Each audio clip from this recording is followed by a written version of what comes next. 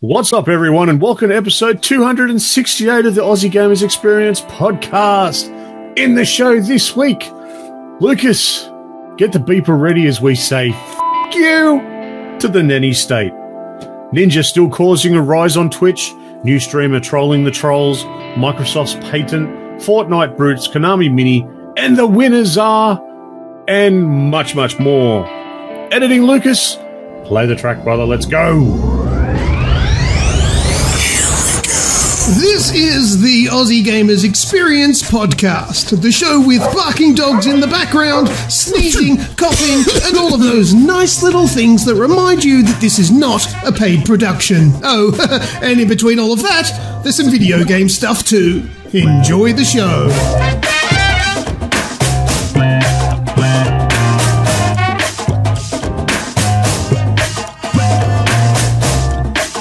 Thank you for tuning into the show this week. Today is Monday, the 12th of August, 2019. I'm your host, Snoogs, and joining me for hosting duties is the one and only Grejio. Good evening, brother. How are you? I am well, and yourself?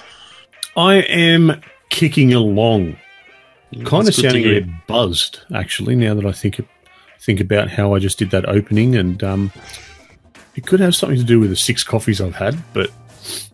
Yeah, well, to be fair, I've had some good days in the last, well, it would be fortnight since the last time I was here, because I missed last week's show, mainly because I just flown back in from downtown Coolangatta, which I'd spent last Cooley. So yeah, that was good fun. So yeah, the weekend before last, I got to spend some time with my 4 brothers and my father. It's my dad's 70th birthday this year, so we took him up to Cooley and we had a weekend away with the 6 of us. The boys' weekend, yeah. And it erupted in all things as you can imagine. You've met my brothers, you know possibly what happened. Was there blood this time? No blood this time? Oh, there was moments where it was close. Yep. There was a few brothers almost took blood out of each other. So yeah, and then this weekend just gone, I went to the Architects concert in Sydney, and they were I did see your post about that. Yeah, they're supported by When She Sleeps and Polaris. I'm a massive Polaris fan, and that was awesome. But Architects were crazy good, so lots of moshing, lots of headbanging. And probably a little bit of a reason why my voice is a bit croakier, though it was already croaky to begin with because I was slowly losing it last week. Another reason why I wasn't probably up for the potty last week. So nice. Yes, we went snow hunting on the weekend. We were going to, and then we didn't. we had a few things on Saturday and Sunday, so I got home Friday afternoon, looked at the map and looked at the weather, and it looks good. And there were some people at Blackheath that said, it was snowing up there, and there was some stuff around a bit further up and around Lithgow. And Lithgow from my house is only hour and 20. Yeah, it's not far. It's a pretty good run. And so we jumped in the car and went up for a bit of a cruise, sort of a bit of a, bit of spontaneity. And, my daughter doesn't really do spontaneity. So she had, we went up there, and she gets up, my eldest gets up very, very early in the morning. And by the time she got home from school after a long week, she was rat shit and ended up getting to we saw snow. Yep. We saw it snowing. And there's a bit of ice on the ground, and a little bit's just starting to settle, but nothing to play in. But the girls still got to stand there and feel the snow landing on them and whatnot, which was kind of cool. And then on the way home, my eldest threw up on the side of the road from car sickness. So that was fantastic. Awesome. Yeah. Not doing that again anytime soon. But enough about that. G'day in the chat to Radicus. Thank you very much for joining us, mate. I'm sure a few others will drop in as the evening goes along. All right, mate. let's jump into this week in gaming, shall we? Let's do it. I've got a game for this week in gaming. Yep. But I didn't put down what year it came out. Ooh. Maybe we can play the guessing game. Well, it's a VR game, so it's reasonably new. It's called The Exorcist Legion in VR. And it was released on Steam, and I believe it was 2017. Off the top of my head. I don't have the tab open anymore, so I can't go and double check it. But developed by Legion VR and published by Funtrain, it was released on this day on Steam, but it is also available on PS4 and Oculus. And a lot of people are probably thinking, so what? You know, why have you brought this game up? The Exorcist VR is a first-person virtual reality experience of a horror movie performing an exorcism. Sorry. So that's me sold. I was going to say that's me out. Yeah, you're gone. I know that. Yeah, I'm not. Yeah, no, it's not my jam. Yeah, I could just imagine myself in VR going, "The power of grace compels you," and Tara going, "Don't throw your beer around the house." Would you knock that off? Stop throwing things through the wall. Yeah. It is available on the PS4. Yep. I do have PS4 VR. Have I bought it yet? No, because I'm a tight ass and it costs too much money. But as soon as it comes on sale, I will have it. I have a little alert. It's on my wish list. And when it comes up that it's on sale, check. Thank you very much. I'll take it. Nice. So that's out. It's available all over the joint. It looks like a lot of fun. It looks scary as shit. Just even watching the should be watching the preview for it. Like out of all the types of horror movies, ones involving like the first horror movie that I ever saw that was a horror movie that scared me was the original Exorcist. Yeah. So they still scare me to this day, and I'm talking. I probably first saw that about 30 years ago. Ugh, yeah. No, it's legit. It's legit scary still. Yeah, like, not as scary as when it first came out, but it's there. I love that movie. I don't like horror movies, but I love that movie. Some of its practical effects are amazing. Well, I'll tell you what, mate. Come around to my place.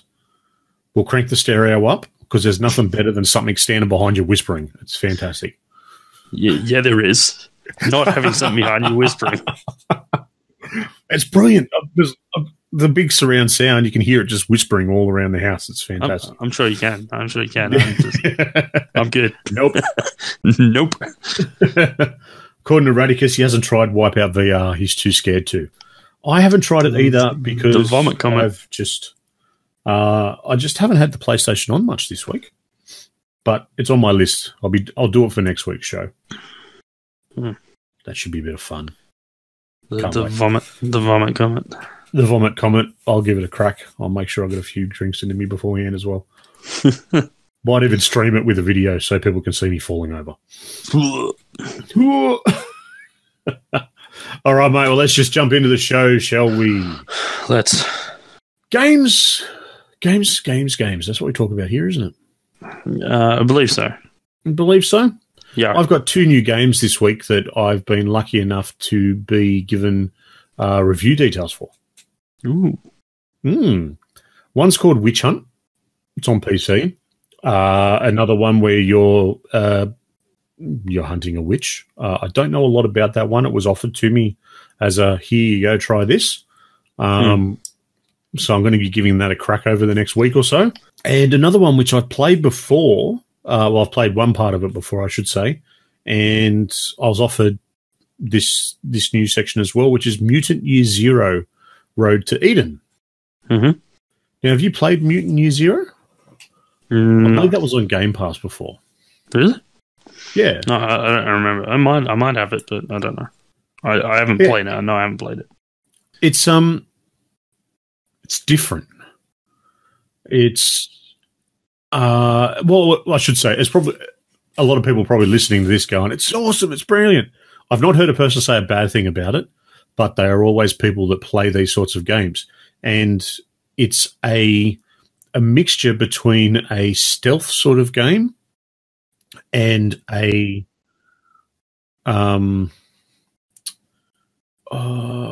turn-based combat. Yeah, right. And sort of like, you know the South Park games where you've got the little grid and you sort of pick your point on the grid and attack from there. Yeah. Yeah, something similar to that.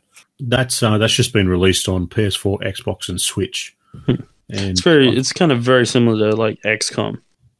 Yes, that's a very good thing. Very good one to put it up against.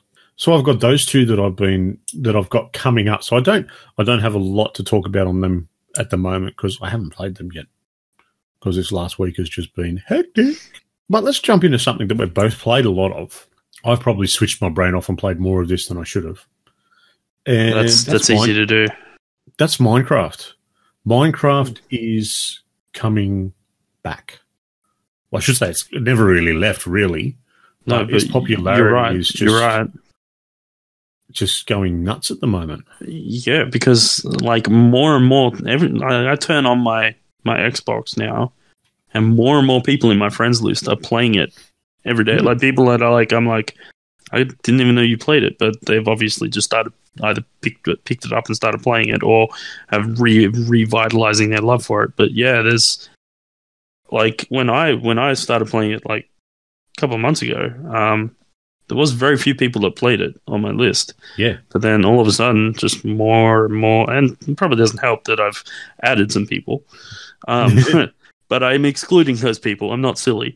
There's people that haven't played it that are now playing more and more. You're right. I'm one of those people that I've tried to play it in the past.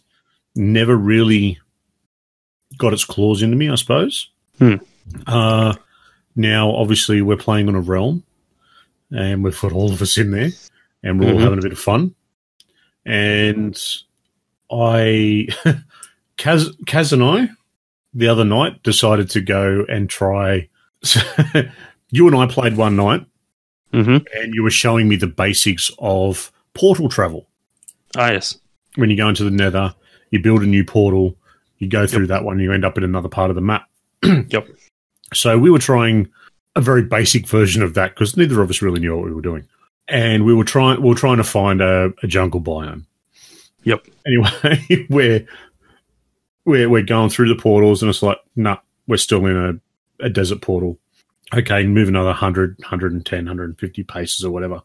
We'll try that one again. Nah, we're in a Sahara, like we're in a grasslands portal biome. Yep. Yeah, okay, let's try again. And then you'd walk through the portal and you'd walk into lava. Jesus, what are we doing? Yes. Jump back up into it, trying to get back. And we get through that one, and then we'll go further and go again. And it was, Kaz, why are we floating? And we were stupidly high with nothing around us except for water. And I mean nothing, not even any little islands, nothing on the horizon, nothing but water. Yes. This is the joy of portal jumping. Yep. So I have two stories, both around. So I joined two realms this week. I joined the Age one, but there was the day that I tried to join. It wasn't working. It wasn't going to let me in, and Rem has been in another realm with a guy that she met online, and they invited me to join that realm. So I was like, well, why not? I'll have a look. Anyway, they've done a fair amount of realm jumping, and they were trying to do some realm jumping to find a essentially 9 times out of 10 you do it for like creating resource areas, so you're not completely pillaging and destroying the area that you've set up a base in, so it looks somewhat natural, and you're not just stripping it of all resources and turning it into Broken Hill. Yeah. Yep. So you go somewhere else and you do it kind of like we do in South America. Anyway, so they were doing this for Rem, and they had the same problem. They hit water a couple of times in a row. Anyway, I think it was like the second day I was playing, Rem jumped on, and she's like, I'll show you where a lot of the stuff is, because I was still finding my feet in the realm, and it's a very well-established realm at this point. And she's like, all right, I'll show you where some of the resources areas are. Anyway, she's like, I'll show you the jungle one, because that's generally a very highly sought-after one, because it's got some pretty key resources in it that people really like bamboo, for instance. Cocoa beans. Cocoa beans. No one wants cocoa beans. No, but who knew that cocoa beans were in Minecraft? Well, before I started playing, I didn't know, but yeah, neither did I. I found them the other day. There's lots of things I've found out that are in this game. Anyway, so she took me through the labyrinth of nether tunnels. Mm-hmm. We walked, I swear, for the better part of 10 minutes through the nether to get to this portal. It was ridiculously far, right? Yep. In the nether. And when you, for those who don't know, I can't remember the exact calculation of what it is, but for like every block in the nether, you move quite an exponential amount. I think it's 1 to 8. I could be wrong. Yeah, I think it's 1 block to you travel 8 in the overworld, in the normal world, which is why you do this portal jumping. Anyway, I must have walked 1,000 odd bricks to get to this portal, and I found we finally got there, and I got what I wanted from it, and had to walk my ass all the way back. Anyway, I was talking to the guy who owns the realm, and I mentioned that I'd been there, and he's like, yeah, he goes, it's really funny, because he goes, I took my niece I was playing with my niece in the realm, and I took her to this particular portal, and it was very early on, and the tunnels weren't properly constructed, and it was quite narrow. There was single brick bridges where you could easily die, and there was lots of ghasts and stuff like that around. And she didn't feel easy about being in Nether, and decided that she didn't want to go back through the Nether, and decided she wanted to walk back. In which he had to then lead her to make sure she went the right way. So he goes, that was a good hour or so of walking back to. So, yeah, look, it's an efficient way of doing it, but it's in the beginning when you're trying to find particular biomes, especially portal jumping has its, let's say, inherent dangers. Yeah, and especially when you're being like the people doing the portal jumping are better classified as Tweedledee and Tweedledum. To be fair, I think portal jumping with 2 people is actually a really good strategy to have. You get one person that carries all the equipment to build portals, and then the other person just doesn't have anything on them. And usually the person who has the lower levels, so they've got the least to lose if something goes wrong. And you just get them to go through the portal first. And if they die, then they die, and they don't lose any equipment, and you can just tear down the portal and start again. You can just go, yeah, we're not going to need that. So it's definitely the more efficient way of doing it and the safer way of doing it. But yeah, it's still, when you're doing it by yourself, yeah, it does have a few little hiccups, hold your breath moments. Yeah, either way, it was a good fun time actually running around with Kaz. Yeah, look, I liked both the realms. There was one portal that we went to where we turned around, the portal was gone, just demolished itself. Okay, that's weird. And we're like, what's going on? And I think that was one of the first ones where we were floating. So we're here on just this little island that it's made up in the air above water.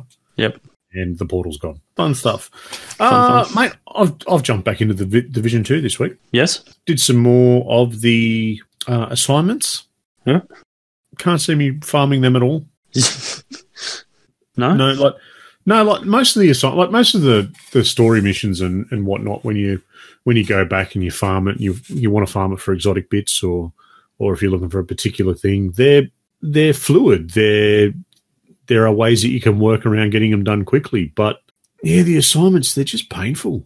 So for those who don't know, the assignments at, I believe it's Keneally College, off the top of my head, I haven't written any of this down, but the college that you go to, you've got 3 different areas of the college.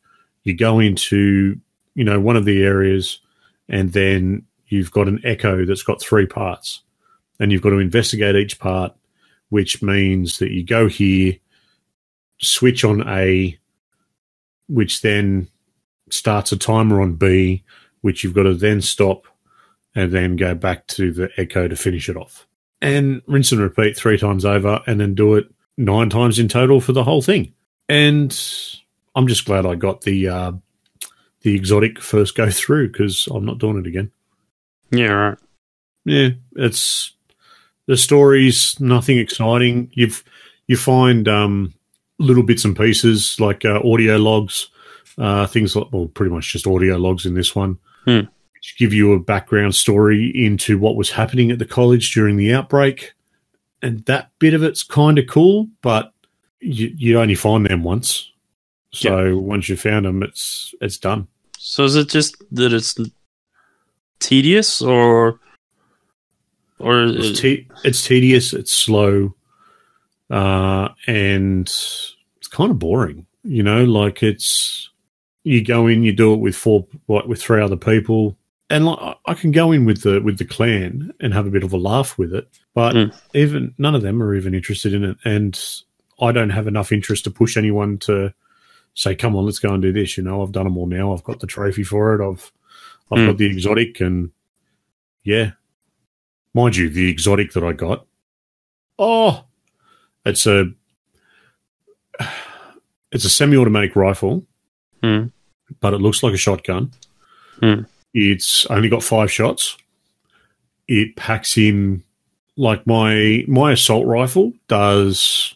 The base damage of it is about 18,000 base damage points, right? And this rifle, so that's a fully automatic assault rifle. This semi-automatic rifle, yes, it's designed for range and things like that, but it does 100,000 base points of damage. That's with my assault rifle build. That's not even with a rifle build. Yeah, right. So it's got it packs a punch. It looks sick. I think it's called a Viper or something, and it's got a snake wrapping around the barrel with the actual snake head as a separate part. So it's not actually the snake head itself is off the side of the barrel. Oh, okay. So it looks phenomenal. It looks fantastic on the wall. Let's just say that much. It looks awesome, and I haven't used it in PvP yet because, to be frank, I don't play a lot of PvP. But PvE, it kicks ass. That's good fun. Yes. Sounds good. Yeah, that part of it's good. And then I've had kind of a weird week where I've wanted to play it, and then I'll turn it on, and I'm like, I can't be bothered. And if I jump on there, then there's a good chance I'm going to be playing with other people, and I don't really want to talk to them. And if it's people if I didn't know them, I didn't want to talk to anyone. So, yeah. The other 2 for me is the Blackout Club. I'm currently working through a review for that one. I was probably a little bit harsh on it on last week's show, so I've played a bit more of it this week, and my opinion has changed slightly. Not so much on the general animation side of it, but the gameplay itself. There'll be more information coming up on that next week and in a review which will be up shortly. And I'm also about halfway through the review for Wolfenstein Youngblood.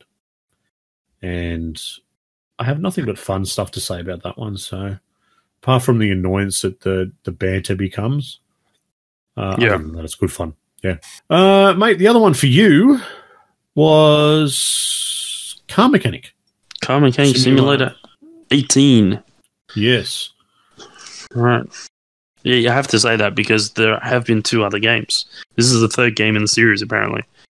So number 18 is the 3rd game in the series. Yes, the first one was 14, the second one was 15, and the 3rd one was 18. Clear as mud, eh? All right. Clear as greasy. Yeah, and it's had a bit of a staggered release as well. So it came out on PC in the middle of 2017, and also on iOS. There's a mobile version of the game, which I've been playing for, I don't know, 6 to 12 months now. I've been playing that, and I really enjoyed it as a mobile game because it's quite different. It's very similar, but the mechanics of it, and I've talked about it before on the show, the mobile version. So this isn't a mobile version. So this isn't the mobile version. This is I've got the Xbox version, which is a lot more in depth and Look, so I'll go through it. All right. So it's a first person sim. Mm-hmm. You obviously play as a mechanic. There's a couple of different modes you can play. So there's a story mode, and there's a normal mode and a hard mode, and then there's a sandbox mode. So sandbox mode... No, I'll go to story mode. Story mode essentially is you play as a mechanic, obviously. You got people bring their cars to you, and with problems, you fix them, and you make money and experience doing that. You then use the XP to upgrade your skills, your perks, and your workshop. So you get big workshop, more hoists, more stuff to do. You can then do more different types of repairs and stuff like that. And the dollars you can move on to, obviously, taking on bigger jobs, because you obviously got to have the money to pay for the parts so you can repair it so people can pay you. Mm-hmm. Or you can then also move on to doing other things like restoration jobs, like finding barn finds or junkyard cars and fixing them up and then selling them, or modifying new cars. Sandbox mode removes the whole doing jobs thing. It just gives you an unlimited amount of money, maximum experience. You unlock... It doesn't unlock everything for you. You still have to go through and unlock the things with the experience. Like, it gives you all the points you could possibly need, but it also means you can tailor your sandbox experience to either just being a basic workshop or full-blown all bells and whistles kind of thing. Yep. Some of the things are quite detailed. So the engine work is ridiculous. Speaking as a person that was a mechanic once upon a time in my life, the actual engine work is cool. Like, you pull the engine out with an engine hoist, put it on an engine stand, and you can strip the thing down to the block and build it back up. And I mean everything: spark plugs, push rods, alternators, power steering pumps, chains. It sounds like something I played way back in the day. It is. It's very similar to... Think of this as the more advanced version of Street Rod, especially when it comes to the engine building. Yeah, but you could do a lot of that. Yeah, it's just a more in-depth version of Street Rod now. So the same with the chassis work. Chassis work is also quite detailed. The body work and the interior work is less detailed. I mean, you still have to repair them, but it's a much more minimalistic part of the game. Once you've done that, you can test. There's a bunch of test beds you can test your car, so you can do brake testing, suspension testing, dyno testing. You can also then take them to, like, there's an off-road track, a racetrack, an abandoned airstrip, and you can do all sorts of driving around in the car while you do that. As I said before, there's different places you can get cars from. There's a junkyard, and you literally walk around the junkyard, look at the cars, pick one, send it back, and repair it. Same with barn finds. They're usually in a little bit better condition than the junkyards, but they're also a little bit more expensive. And then you can also go to a dealer and buy a brand new car, which you can then do up, put performance parts in, and sell. That's the nuts and bolts of the game. This is where it starts to come undone. Okay. So I started playing this game, and I opted to do the tutorial. Mm-hmm. Let's say it's less of a tutorial and more of a... As tutorials go, it's like getting a blind person in a room and just saying, all right, I'm going to tell you about all the stuff that's in the room. But first, you have to walk around and find it. And whatever you bump into or find, I'll tell you about it. That's essentially the style of tutorial is this. Okay. Yep. So yep. if I understand that analogy perfectly. so if you don't find it, you don't learn about it, right? Okay. Yep. Or actually, it's more that I got frustrated with it because I couldn't find any more things to do, but it wouldn't let me out of it. Like it just would it doesn't let you out of the tutorial until you find everything, but it doesn't sort of point to it and go, "Hey, check this out," right? So I actually quit out of the tutorial.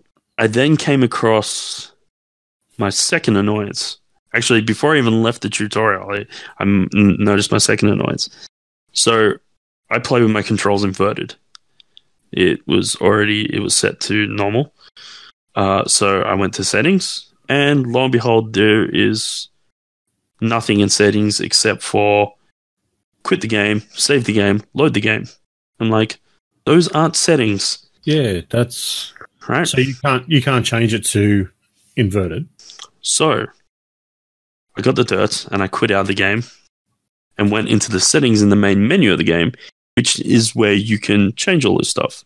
So you actually have to change this stuff before you get in the game. You can't change it on the fly. Okay. Right? So annoying. It's not completely, breaks the game for me. Not completely game breaking, but it's a frustration. Yeah. But it's annoying because I changed it. I went back into the game and then realized that the sound levels were just annoying me because the music's way too loud in this game. And I was like, great, I now have to quit out of the game again. And the thing that really starts to grate on you is the load times are quite long in this game. So once again, I had to quit out, wait for it to load, adjust the sound. By this time, I'd learnt my lesson. I went through all the settings, made sure they were, happy with everything, where everything sat, and then went back into the game. It was actually the first time I went back into the game after I changed the inverted. I realized a new feature that I found annoying about this game. So it will only allow you to have one save game. That's it. Right? Okay. Which would be fine, except it treats each different mode of the game as an individual save. So you can only play one mode of the game at a time, and if you want to switch modes, you lose the other game. All right. Sounds like fun. So this is where I was like, I played story mode for about 2 jobs, and I was like, I'm just going to play sandbox mode because just see what it can do. Yeah, just so I can try everything. Otherwise, I'll be here forever trying to get a sense of this game. And I'm not sure I want to go back now because I'm just like, why would I? Except for the challenge of doing it, I'm like happy building cars with an infinite money source. I can just do everything I want, essentially. So how it looks, the game looks really good in some ways, but in other ways it's not. Right, kind of a bit like the whole. I'll use this very loosely. Kind of, like when we did Rage, and I said some things about this game look really beautiful, and then other parts of it you just go, "Why didn't you? Yeah, why does that look so old?" Kind of thing. Yeah. Yep. This game would look amazing if it was about 10 years old. But the detail in the game is amazing. Like, I know what I'm looking at when I look at, like, I can build up I can build up a Hemi, right? And it looks like a Hemi. Down to the smallest details. And that's where they've really put their focus, is the details. If you're a car person, this has got the details that you'll really like, kind of thing. Awesome. The car physics, when you go to drive them, they're old hat as well. It feels... You completely disconnected from. Yep. Yeah, you completely disconnected from the car. So look, keep in mind when I say this, it's $50 on release. So it gives you an idea of it's not a AAA rated game. I've got to admit, the way that you're describing it and the way that you've spoken about it. The number that popped into my head was 30. Yeah. Look, I was going to say, I feel like 50 was a little steep, to be honest. I like, if I had, now I bought it with a gift card. Someone gave me, I bought it using money someone gave me for the Xbox store. So there's a part of me that was like, kind of glad I did that, because if I had paid with my own $50, I'd probably be a little bit more upset than what I am. So it's definitely one, if it's on sale and you're a car person and you want something that just you want to play with, and you can tune the car, you can do all sorts of weird, wonderful. Like I made a 1,000 horsepower El Camino like last night, just mucking around. And look, that's good. Yeah. Yeah, look, it's amazing. It goes like 1,000 horsepower Camaro El Camino should, when it's got leaf spring rear end. It goes straight, and if you touch the steering in any way, it feels like it's going to roll over. While I say the physics are disconnected, that's the reality of that car would be, Oh yeah, so you had a straight line and hold on for dear life. Yeah, just don't touch the steering wheel at all. Yeah. So yeah, look. Now I've gotten into sandbox mode, and now I understand its quirks, and I don't have to screw around with the quirks anymore. The only bugbear that continues to haunt it is the long load times, and the fact that I'm still learning the game, because the tutorial was terrible. Like I tried to put suspension in, I tried to put shock absorbers in my car last night, and it just refused to let me. And it wasn't until Rem came out and I was explaining it to her, and I was sort of in the process of explaining it to her, I had this kind of epiphany. And she was sort of asking the question, maybe there's obviously something else you need to do before you can put it in there. And I had the epiphany when I pulled the suspension off another car and looked at it, and it came up the same way as some other things come up, like the engine and the wheels and tires. They come as a group, they're not individual items. And so I was like, I've got to find somewhere to put it together. And as soon as that sort of lightning bolt came, it didn't take me very long to work out what to do. But it was just when it just doesn't give you any clue as to why there's a problem. It just says, you have no parts. I'm going, I literally have parts. Why won't you let me put it together? It's things like that can annoy you. But like I said, if it's on sale, I think it's worth $30. It's worth playing for $30. 50 is you'd want to be hardcore about the game. Yeah, you'd want to be getting stuck into it. Yep. Alrighty. Well, Radicus enjoyed your chat. Radicus has just reminded us as well, the PS Plus and Xbox games with gold are now available, so make sure you jump on and try them out.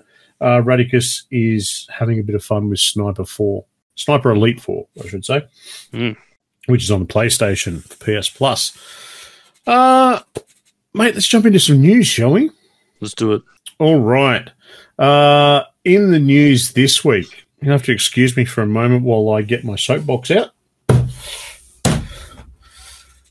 Right. I've said this before, and I will say it again. The archaic classification system in Australia is utter bullshit and needs to be changed. Again. I've said it again. It's a joke.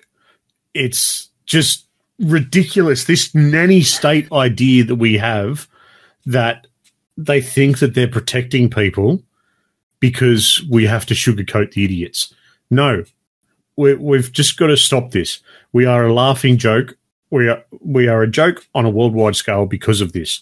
And I have proof to back that up, that we are a joke, because the amount of places that put articles out going, ha, ha, ha, we're playing this game that's rated for teens and Australia has banned it again.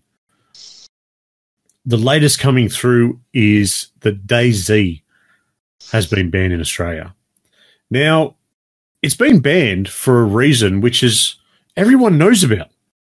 Every developer knows that if you put this in your game in Australia, it will be banned. And that is illicit or prescribed drug use relating to incentives or rewards. So If you have to use a drug to have a positive effect, banned. Okay, you know what? I don't have too much of a problem with that. I have a problem with it being a flat-out banning. If you want to make it a nanny state, make the game an R18 and actually crack down on people selling it to underage people, you know? But the fact that we just flat-out banned DayZ for this, there is one little part that just brings this whole shit show together. DayZ was originally given an MA15 rating in Australia when it was a digital-only download. It then went to an RC rating, which is refused classification, once it went to actually be put into physical stores. So having a physical version of it. So the original, which is a separate rating system which is used, it's an automated system, and it's the IARC process, which unfortunately I don't have. I've spoken about it previously, but that's a process where the developers go in, they put the information in about the game. And they fill out a questionnaire, essentially. Essentially, yeah. Yeah, and then it dictates a rating. A rating goes from there. So that's used the world over. Not that specific one, but that style is used the world over. And I've spoken with indie developers in the US, in Europe, that all, we've seen games that have been reasonably cool and approached these people about them saying, hey, we do a podcast in Australia, we do streaming, we do reviews, blah, blah, blah, blah, blah. Can you tell us a bit about this game? And they'll write back and go, look, we're not releasing it in Australia because it's just too hard. This IARC process was brought in to change that. So originally it was given this MA15 rating. It has now come back because there's weed in it, pretty much. Now, what it is throughout the world, throughout the DayZ world, you can collect a marijuana plant or a cannabis plant, however you want to talk about it. In your inventory, it comes up as a little weed symbol, the 7-leaf flower. And when you use it, it's got healing properties, which anyone that's ever smoked weed know it just makes you hungry and see weird shit. That's on there. So because you can heal from it, that's the incentive. That's where the problem is. Where this little caveat is that causes this whole issue, it doesn't exist yet. It does not exist in the game. So the cannabis is a plant. It's a plant crop which is found in DayZ that was found in the files of 0.58 experimental version. It has not yet been added to the game, and it is not yet known what its functions will be. So just let that sink in for a sec. So it's in the files of the game, but it's not used.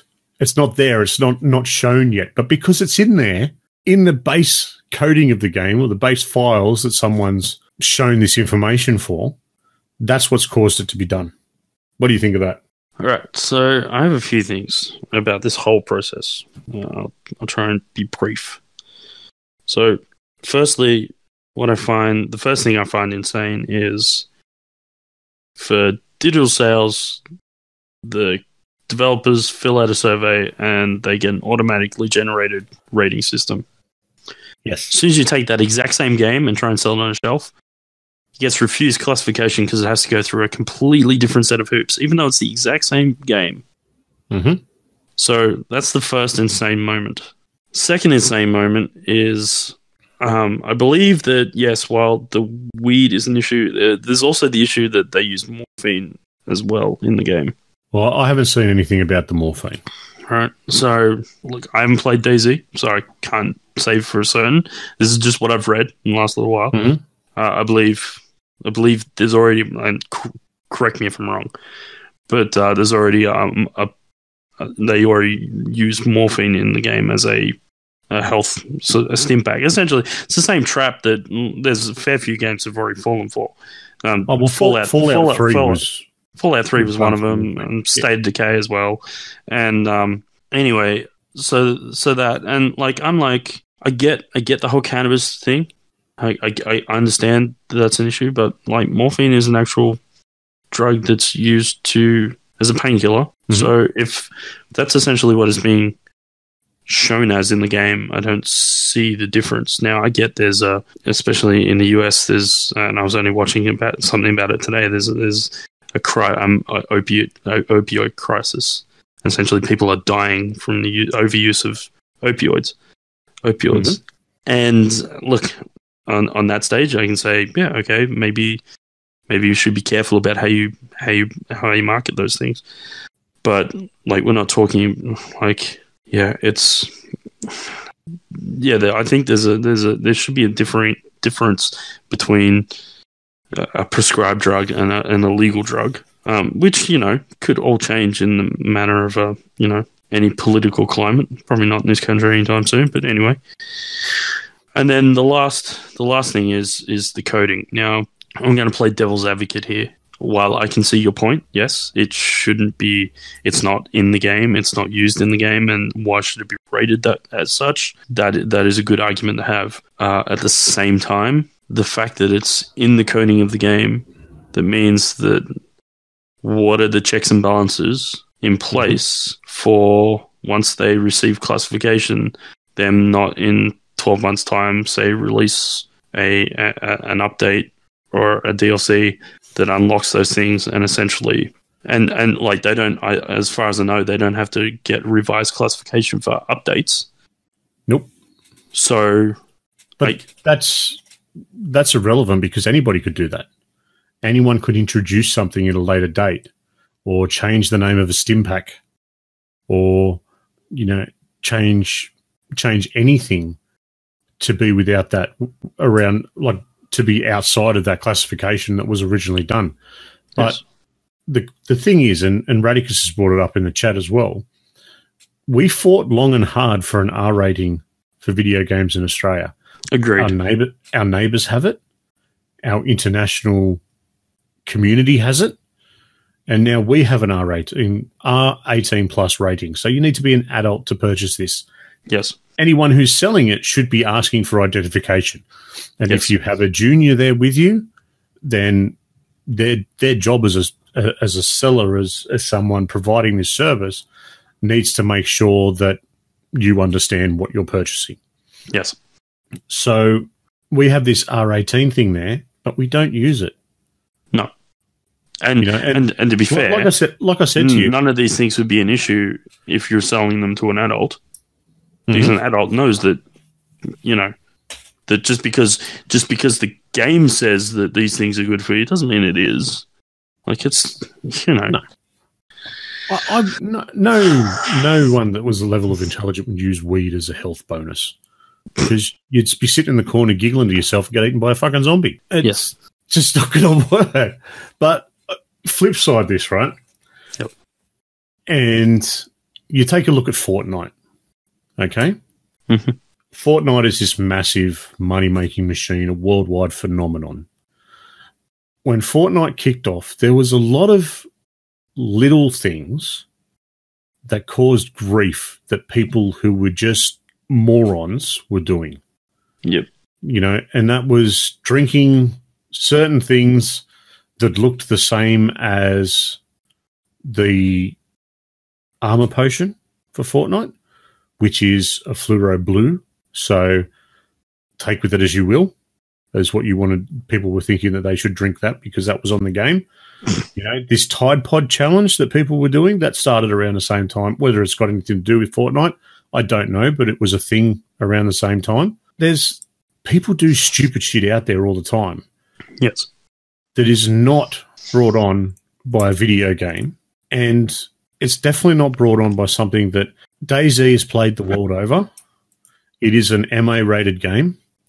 Anyone that's younger, and because, let's face it, it's not Call of Duty, it is actually quite a tough survival game.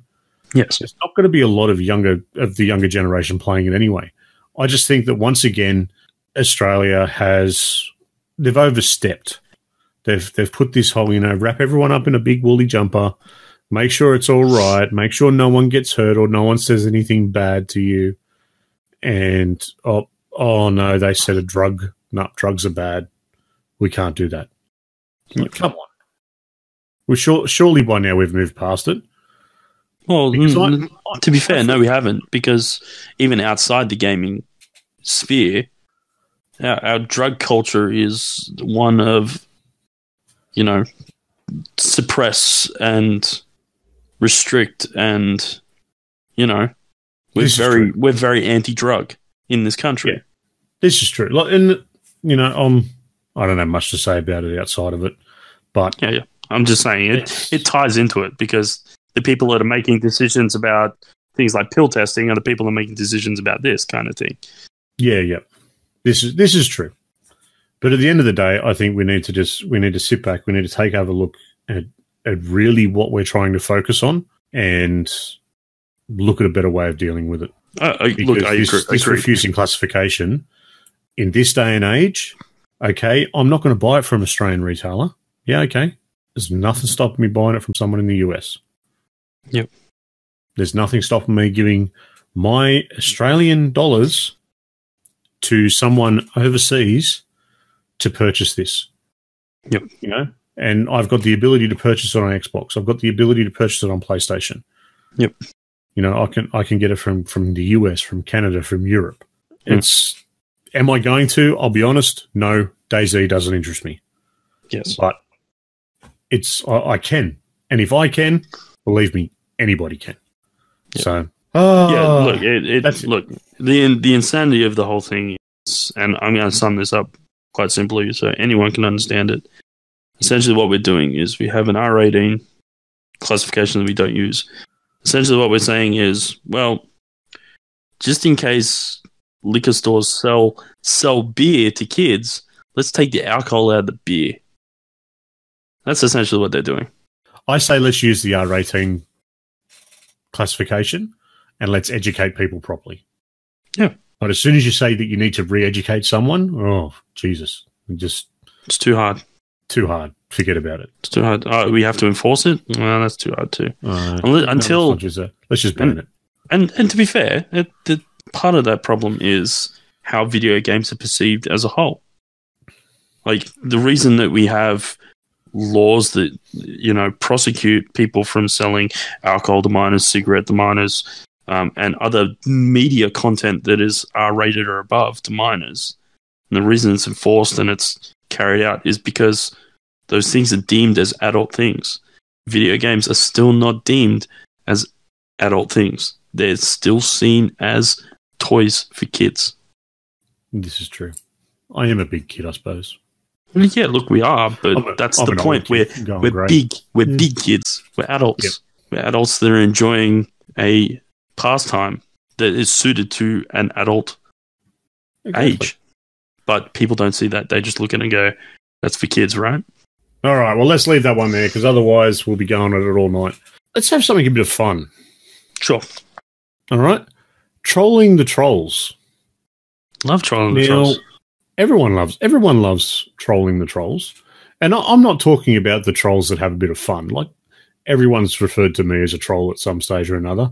And that's because I'm a happy nuisance. Let's call it that. I can be a nuisance, but it's always in good fun. Of course, when we talk about trolling the trolls, we're talking about those people out there on the internet that just take it just that little bit too far, or even just well too far. They're past the line. So there is a Twitch streamer by the name of Paladin Amber from Adelaide, and she has, I don't know if you've ever seen anything that she's done. I've watched a few of her little clips and whatnot.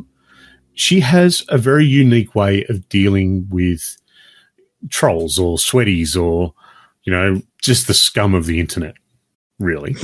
Those people that we've all heard about. And, being that I'm a bloke pushing 40, I don't encounter that because, well, I'm not a woman in my early 20s. Which Paladin is. What she does, so she's recently grown, and this is literally over a matter of weeks. She's grown from having an audience of 2,500. She's now got over 44,000 followers on Twitch, 94,000 over on Twitter, millions and millions of views racking up on YouTube, and it's all because of what she does. Now, someone will come into her stream and, say something filthy in the chat. Okay, we've all seen bits and pieces of people doing that. what she will actually do is she'll stop what she's playing, change the scene so it'll look like she's sitting in a newsroom, and will come up with a mock. So someone's jumped into her stream and gone, and she's asked, or this person's asked for her sexual orientation, which if you went into a shop and did that, you'd more than likely get belted, right? Yeah. Yeah. At the minimum, you'd be told to leave. Yep. So what she does, so she'll change the scene, the background scene that she's on, and it'll come up like she's in a newsstand and go, breaking news, this just in. It is possible for people on the internet to not want to do the horizontal tango with one another or with any of you. Back to you guys. And just do this absolute pure Aussie piss take. Yep. I love it. It is hysterical to watch. And the fact that it has been a long time since I've seen something that Australian on Twitch. It's just when I first saw it and I had a look at it, and then this bit of information come up, and I thought I'm going to have to run with this because it's a brilliant idea. And when you think of this Aussie sense of humour, this is exactly what it is. It is not sitting quietly and just ignoring. It is, no, you've come here, you've had a dig. Guess what? I'm having one back, and I'm going to have fun with it. So I think brilliant, good on her. Would you agree? Yeah, totally. Look, I'm the same. I saw it and I thought, yeah, that's cool. It's about time. I just don't understand the mentality. I don't get how brain dead you have to be to walk into something and say this. And to be fair, as much as you might watch them on a daily basis, they're still a stranger to you. Yeah. And what you're doing is it would be implied to ask a friend, let alone a stranger. So I just give him hell. Yes. So she's got my support. Yeah, good on it. I'm going to put some details. I'm going to try and put them up over the next few days. So hopefully, check on our website. There'll be some information for her because, like I said, brilliant. And I'm going to ring the bell and make sure that people know about her. Radicus, her name is Paladin Amber, and so she's over on Twitch, and that's where and YouTube, obviously. You've got to watch it. That's the easiest way to do it. It's just funny. It's a nice little quick, a nice quick piss take, and it's just done extremely well. Steam Workshop. Steam Workshop. I saw something little on this in regards to CS:GO. Yes. Well, that's what this is about, kind of. Oh, okay. All right. So Steam Workshop, not the one from Thomas and Tank Engine, but the one that we play games and is used by content creators to create content for games, has now created a moderation approval process for content that has been created. What creators have to do is they'll make something, obviously, on the Steam Workshop. They'll then apply for approval. They'll get a verification email back from Steam, and then a moderator will then approve their content before it can be released to the public for download. Mm-hmm. They say it should take less than a day for this to happen, so it shouldn't take too long. You do it, best case scenario, same day. Worst case scenario, the next day. Older stuff that is on there at the moment, everyone that has it will be able to continue using it until it's been updated. And if it passes, you get to keep playing it, I guess. And if not, then cry. Sit in the corner and cry. Well, Valve, hasn't put out anything official about why this is now happening. Essentially, the majority, the popular theory is that, especially in CS:GO, a lot of the content that was being put out was by fake accounts, or being used to spam advertising There's even so much people were accusing these accounts of using bots to boost their numbers up and to also drop numbers of popular content so they would stay on top. Essentially advertising anything from free stuff from other places, or I'm sure it gets worse than that. Anyway, the three games that are affected by this are Dota 2, Team Fortress 2, and CS:GO. So far, no other games are affected by this at the moment. But obviously, now it's in place. If this becomes a problem in other games, it's obviously transferable across. So, yeah, that's what's happening in that space. It's getting a mixed reaction from the content creators. Some are got the dirts, because they're, that it's going to take. They have to do more work, obviously, by applying, and takes more time for their stuff to get out. And I think some of them might be just a bit nervous that then they don't know who's moderating it, so they're not sure how strict the rules are going to be on what content gets passed and what not, because they said there's nothing official from Valve to stipulate where the lines are. So, but it's as far as I know, it's already been put in place, and people are already having to go through this process. So, the fact that they haven't put out an official thing, that's I can understand why people might be nervous about it.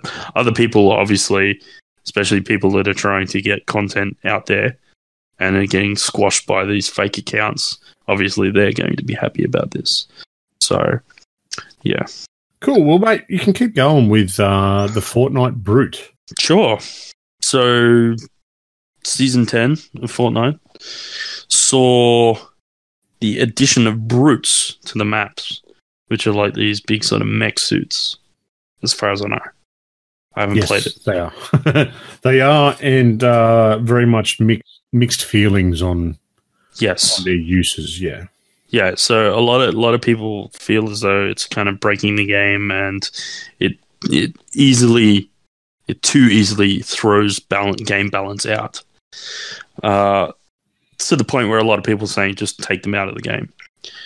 Well, Epic have come back and they've decided that they're not going to take them away, but they decide to throttle their spawn rate. So here's the maths of it all. So originally in the beginning, there was 100% chance that anywhere up to 4 brutes would spawn on a map.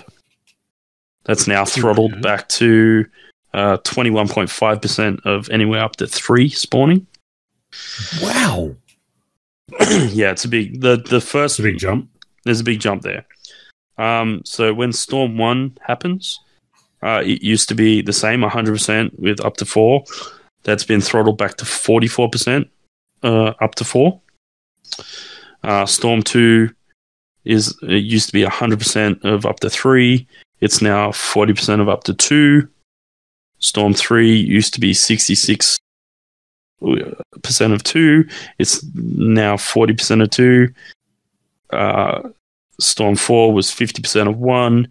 It's now 10% of 1. And the last one, it used to be 10% of 1. It's now down to 3% of 1. Okay.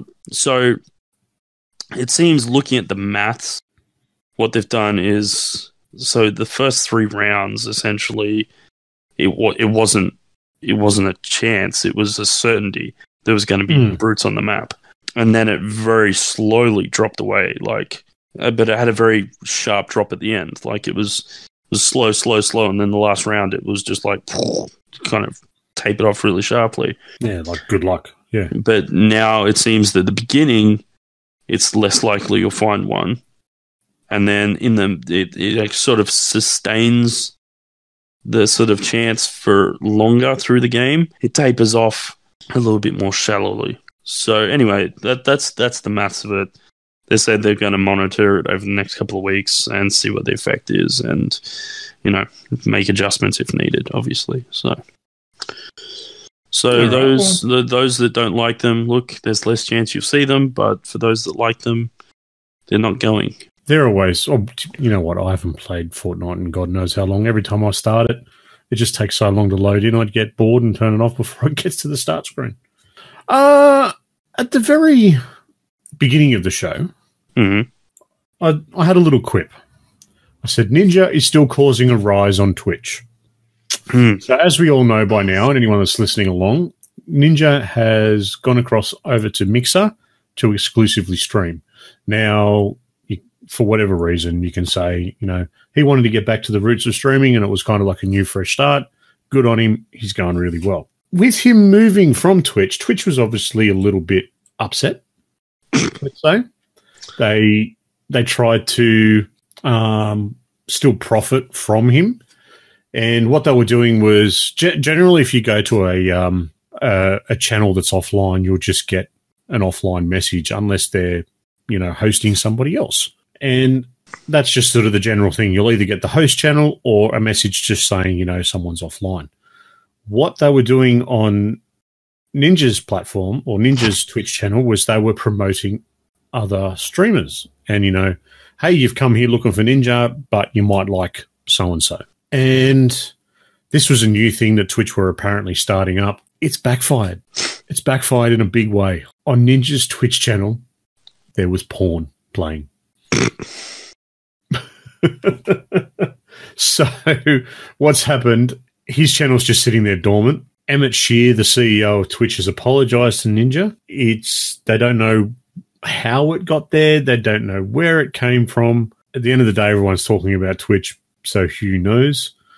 But they've since turned off these recommendations. So it's not something that's going along.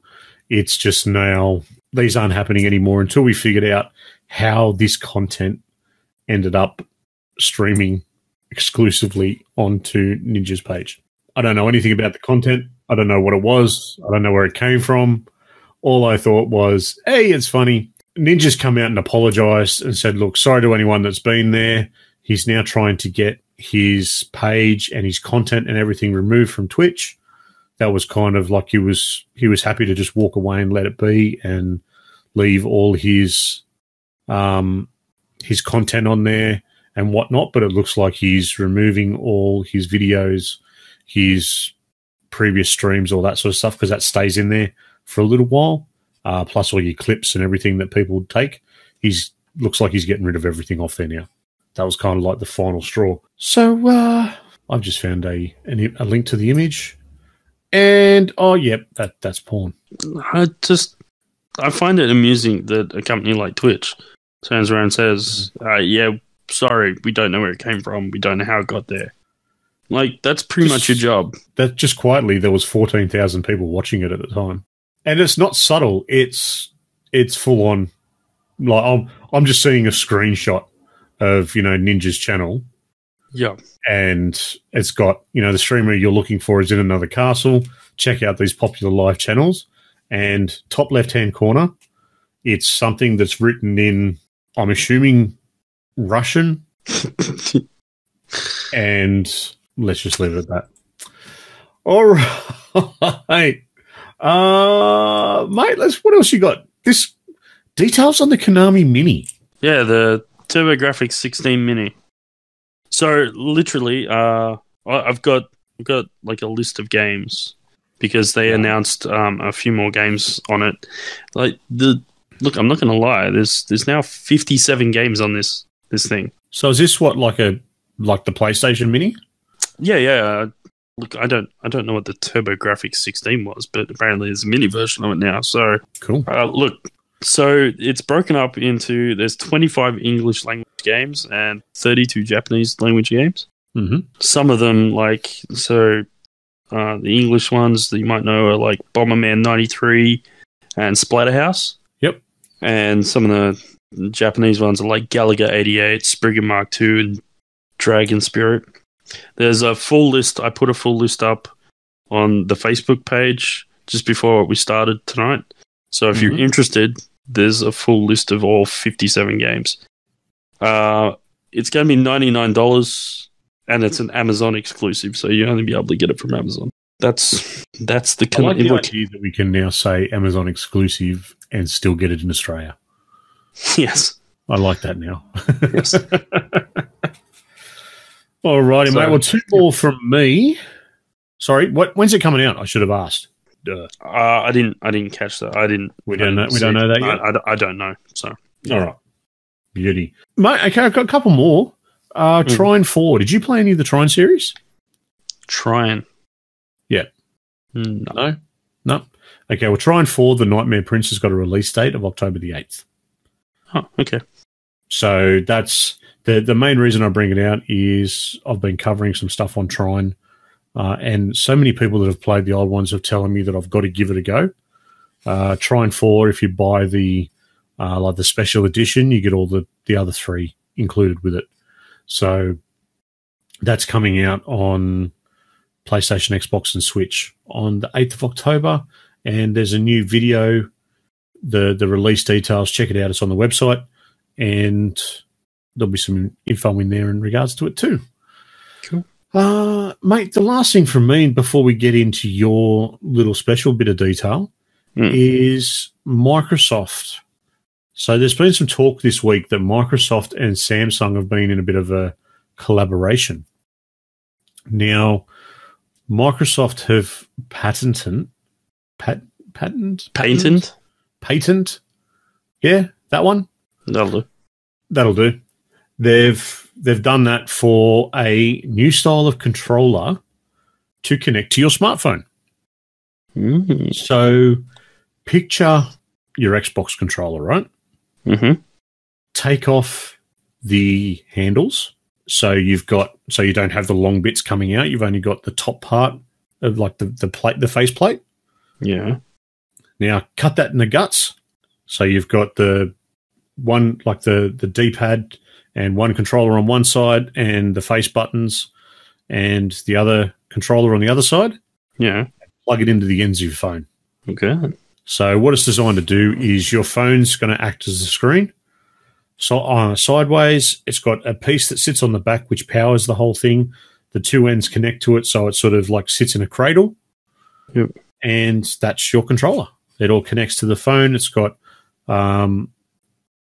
headphone jack, wireless headphone connectivity, Bluetooth obviously, and options for it to be powered too. So you can plug it in if it's getting low on power. Oh, okay. So I don't have a lot of information. I've got a picture for it. Yep. But that is kind of about it at the moment. Yeah, right. Yeah. So it's very, very, very early on, very limited information. A few people have made 3D mock-ups of it and believe it to work and all that sort of jazz, but it looks like it's going to be a part of, I think it's an xCloud. Yeah. Yep. Yeah, I dare say it'd be something to do with that. No, yeah, for sure. So, paint a design, whether it becomes a reality or not, they've probably just got all these different designs out there. This is one that someone's found as they've been looking for things and whatnot. So, good on them. Yeah. Mate, over to you. We've got something a bit different coming out this week. Yeah, so I was looking for things to talk about tonight, and I was looking at the new releases for this week, and I went, you know what, I'm just gonna do something different. So I ran my finger down the list and just picked one at random. I went, I'm gonna have a look at this. Obviously, I can't play it because it's not out yet, but I'll have a look. I'll do some digging, have a look, and see what it is, and I'll give you my opinions of, let's call it window shopping. This is like window shopping. All right. So the game that I came across is called Exception. It's going to be released on the 13th of August, which is tomorrow, Tuesday. So it'll be out by the time you guys are hearing this. It will be available on everything. So Xbox, PS, Switch, and PC. It is a 2.5D side-scroller by Traxmaster Software. Essentially, it's set inside a computer, and your little character is fighting a virus. And essentially, it's a side-scrolling platformer, and as you play through, you'll pick up things, and it rotates the environment. So it changes the map from what were once platforms that you walked along, and there are walls that you can parkour up, kind of thing. There's over 100 levels to play. It has a very sort of laserish look. All the surfaces you run along kind of look like lasers, and then there's obviously all these. I won't say obviously; it's obvious because I've watched the trailer. But there's lasers and stuff floating around that can zap you and kill you and stuff like that. It looks like a game that's kind of been built to try and speedrun. Mm-hmm. So yeah, look, it's. I don't know how much it's going to cost. I didn't see any price on it, but it looks interesting. I would at least have a look and see what it's worth, and consider picking it up because it looks like a bit of fun, especially if you like those sort of side-scrolling, fast-paced platformer jump kind of games. So what's it called again? Exception. And you found that on Xbox, I'm assuming. It's on everything. It's on everything, so you can find if whatever you play on, it'll be there. Essentially. All right, sweet. That's it. It is. It is. Look at that, eh? Well, let's wrap the show up, shall we? Let's. Radicus, mate, thank you for hanging around and joining in with us. I've got a bit of a last word for this week. Yes. I'm going to PAX. You are. I am. I got an email last week that I wasn't expecting, to be honest with you, and it's confirmed that I've been accepted as part of the media contingent to go down to PAX this year. Mm-hmm. So I'm heading there in October. I'm taking my wife Tara is coming with me. Yay. And I did say to her, it's like, well, are you going to come to the show with me? You know, do you want me to get you a ticket? And she's, no. she's got no interest in gaming, or anything pop culture, really. So it's not her scene. I thought maybe just one day. I was like, come on, you come and see what it's like. You might find something that you enjoy. And she's like, nah, I'll just go there. I'll, have a couple of wines, go shopping during the day, and, we can go out to dinner and whatnot of a night. Yeah, right, fair enough. We can do something like that. Should be a bit of fun. So, yeah, anyone that's listening, if you're a Melbourneian and you know of any sort of places to stay, please let me know, because I've got no idea. I've never stayed in Melbourne itself before. I know a bit around the outsides, but not in it. And also, if you're heading to PAX, let us know. Might have to catch up for a beer. Might do a bit of a Aussie Gamers Experience catch up, because I already know there's a few other groups that are going down which have already started looking at doing catch ups and whatnot. So I think that'll be pretty cool if we can set something up like that. So let us know. Touch base. Of course, some other last words. We've got Aussie Gamers TV and Snoogavision over on Twitch. Make sure you jump in and say g'day to us. And Instagram, Grejio XBL. That's me. That's you for all the sexy bits and pieces. Mm. Any other last words from yourself, mate? I don't think so. It's been pretty quiet, just doing my thing. Stuff. All righty. Well, let's close up the show anyway. Thank you very much to everyone that has listened to the show, and especially those that are still listening this far along. A super special thanks to our live listeners. As I said, Radicus and Kaz. Always great to have you guys in here. Greg, thanks, mate. No, my pleasure. Hope you had fun. Always. Lucas, enjoy the editing, mate, as I'm sure you will. To all of our listeners, feel free to continue any of the topics we've discussed on this show on our Facebook page or Discord channel. I want to hear your thoughts on the classification problem. Please tell me. I know I'm not alone, but I want to make sure there's more with us.